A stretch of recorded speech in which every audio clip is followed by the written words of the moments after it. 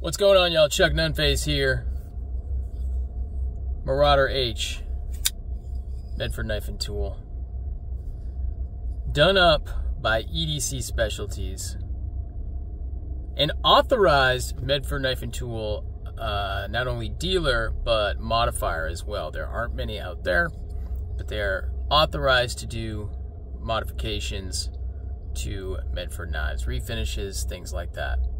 And maybe warranty work. I'm not 100% sure on that, but it's something you can contact them about. I don't know if they do warranty work or not, but they are authorized to do modifications. So yeah, this one just came in the other day. I kind of reached out to EDC Specialties and I said, hey, I'm looking for a, what does Medford call it? Suppressed features. I didn't know what it was called at the time, but it's a feature suppressed Marauder H, because I do have another one, but that one has, you know, the typical milling lines in there, the two spots, it's got like a pattern milled out there, and then also on the show scale. So if a flat show scale, and it's got these milling areas. And so I said, I'm looking for a feature suppressed Marauder H. Will you let me know when you have one? And they're like, yep, we'll let you know. We have some coming in next week, and we'll let you know what we got, and we can go from there.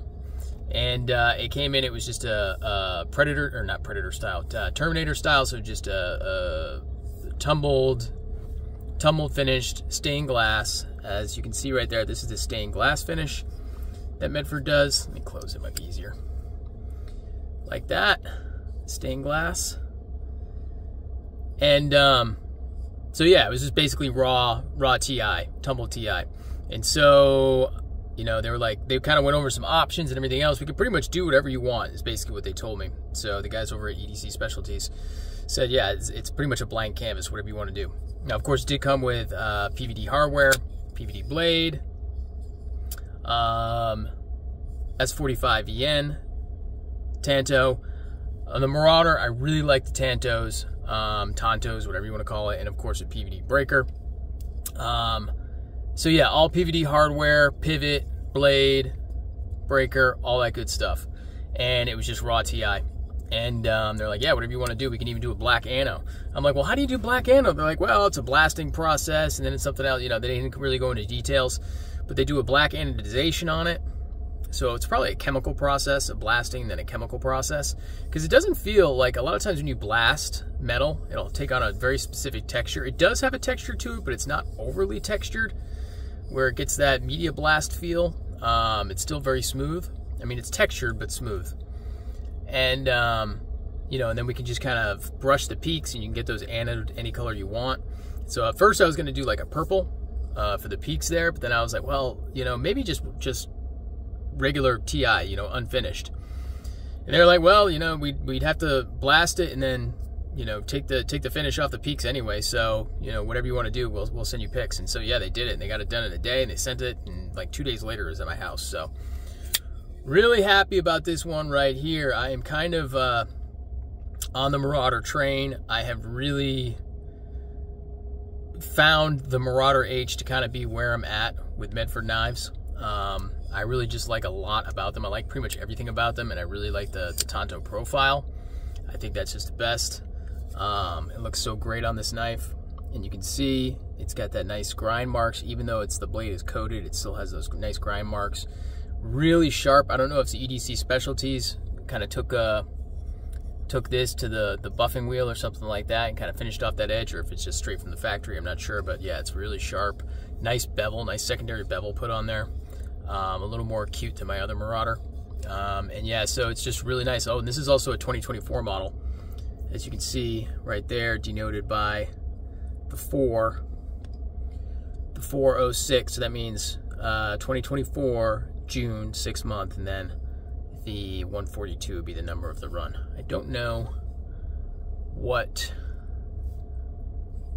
the inside says. I don't know what the inside says. It probably doesn't match. It may match, but it probably doesn't match. The action was perfect. You know, they put nano oil on this. They cleaned off Medford's grease, and they put nano oil on this. And so the action was awesome. Now I did adjust it to where I'm at, to my liking. So it was more drop shut when I got it, and probably the way most people would like it. However, with the Marauders, there's this, I don't even know how to describe it really. There's this hydraulic smoothness to it that is not really drop shut, but when you open it, it just feels a certain way. And so I'm trying to get that. And so I did flex the lock bar over just a little bit. I took it apart and I flexed the lock bar over just a tad to kind of recapture that, because my other one is damn near perfect, I think. It's a little tighter than maybe I want it, but it's going to break in a little bit more and get exactly where I want it. And so this one, I think I may tinker with it a little bit more, but I might just leave it as is, because it is really great as it is right now.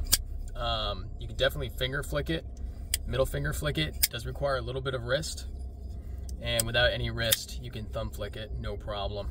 And of course, you know, slow roll as always. You can do that as well.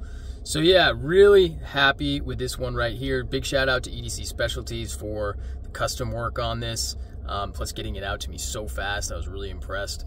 Awesome guys to deal with. Definitely a company that you should check out if you're looking for a Medford or another knife, something like that. Check out EDC Specialties in California. They do awesome work. They're on Instagram as well. I'll go ahead and link their profile in the description. But yeah, that's gonna do it for me. Subscribe to the channel if you haven't done so already. I'm looking at new ways to shoot in the truck here, so you'll probably see some different presentations when I'm doing car videos. I really just need to kind of just get a mount for my phone so I can shoot videos that way, because this tends to be the way that I find the most time, where I can just kind of do it, you know, while I'm at work, do it on my lunch break, something like that, where I can just shoot a quick video. So you'll probably see me experiment with a little bit more, and then I'm sure at some point I'll get a camera mount for the truck. But in any case, yeah, that's going to do it for me. Those of you that are subscribed to the channel certainly do appreciate that. Turn on those notifications so you never miss a video. And yeah, stay tuned for the next one. Peace.